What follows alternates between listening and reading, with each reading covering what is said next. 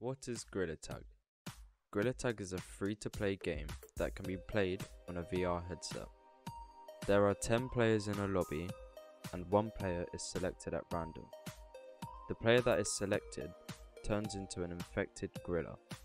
This makes the player look like it's covered in lava. The infected player has one goal, and that is to tag everyone else. A new round will begin when everyone is infected. Then someone will randomly become infected, starting the game again. Many people love this game because you're able to move easily and freely. This means every round is unique. One major reason for this is by using your arms to swing from tree to tree. There's also many obstacles you can climb and jump off of. I have a few questions to ask different people. Let's start off with this player. The first question being, what is your favourite update and why?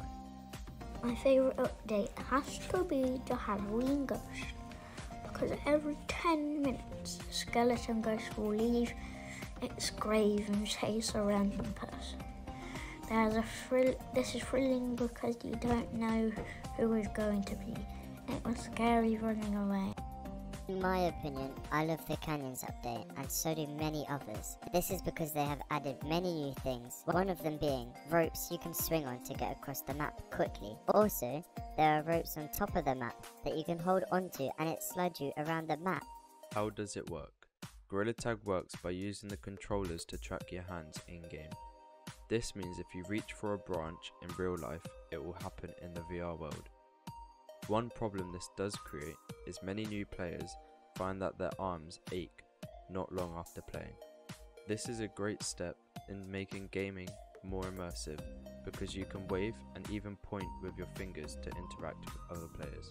Also, when someone laughs, you can see their hand gestures, which can show personality and make the game feel more realistic.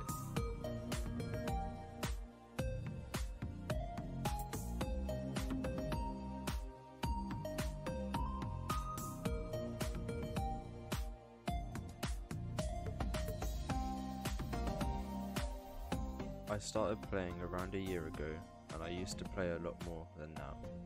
I also used to play the competitive game mode. This is because you have to unlock it by doing parkour. I preferred the competitive game mode because the lobbies were not filled with new players, therefore it would always test your skills. This also meant you would learn new things. The next question is, do you like the game graphics? What do you like about them? I'm not too sure on the graphics because they are very simple and look unfinished. However, the game is fun and I'm used to them now. At first I struggled to see people from far away because of the graphics. Yes, I love them. This is because it reminds me of an old game I used to play called Terraria. They are very simple and it looks a lot like pixel art. I love how the graphics look and I don't want them to change. I think the graphics are unique, which makes the game very memorable. Another great thing about the graphics is because they are simple, it means the battery life on my headset will last longer. This is because my headset isn't as in much strain. How many maps are there and what do they look like? The first one is the main one that everyone goes to, and this is called the forest. This is cool because at each season the forest changes. The next map is the desert, known as Canyons.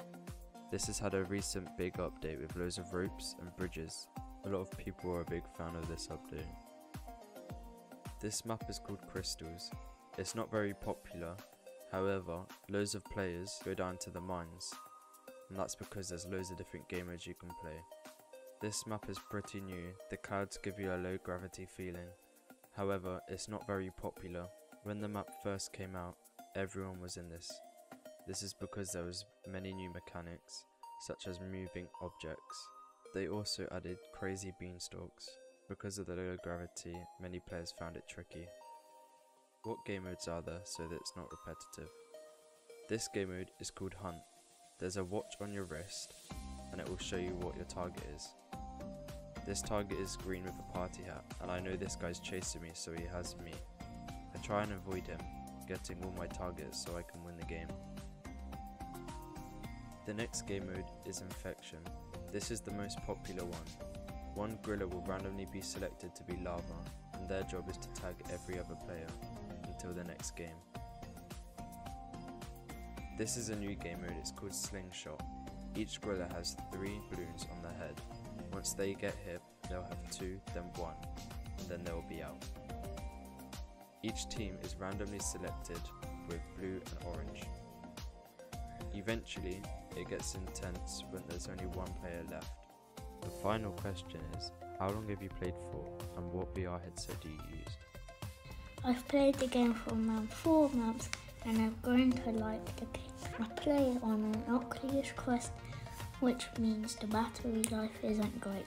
I have played for 2 years now. Whee! And I play on the Valve Index. Here's some gameplay of me trying to stay alive. I'm the last monkey left and I'm trying not to get caught so the round doesn't end. As you can see, there's different obstacles you can climb. You can try and send the monkeys different directions so they don't get you, and it's also pretty funny. However, this can lead to people being toxic. I'm just trying to make them go the wrong direction so they don't get me. Like there, they think I'm going to go up but I actually end up going down. There's also a place where everyone goes to buy cosmetics. This means you can express yourself through different items, such as this guy has a party hat and a guitar. I have a fly mask here and horns. This red monkey has a blue hat with some cool glasses on. There's also cool items such as balloons, like here. Other players can interact with them, such as pushing it around or even throwing things to pop it.